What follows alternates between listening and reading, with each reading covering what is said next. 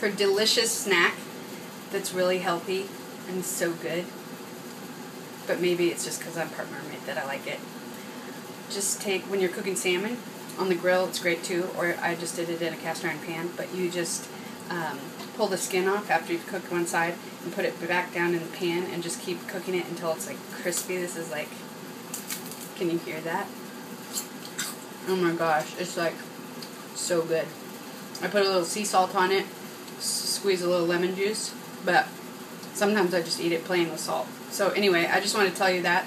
It's a little quick GalleyChix moment, how to make a little sea snack for yourself. Enjoy.